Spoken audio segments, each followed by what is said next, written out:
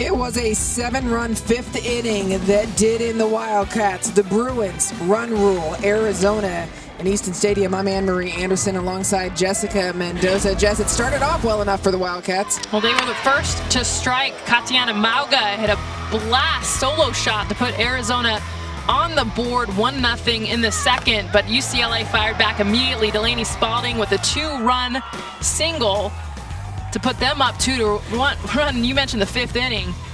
After Ali Carter was able to just be lights out. 7 strikes out. She utilized 4 different pitches for her strikeouts: the changeup, the rise ball, the screwball.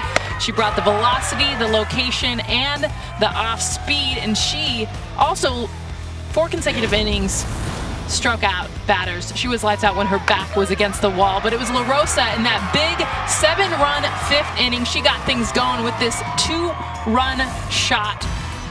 The Bruins ended up winning by the mercy rule, left Arizona on the field. We saw 3 different pitchers from Arizona today. They're going to try to get some people across the plate in the final 2 games of the series, but today it was a huge 7-run fifth inning for the Bruins and a Game 1 victory in this series. So long for now from Westwood.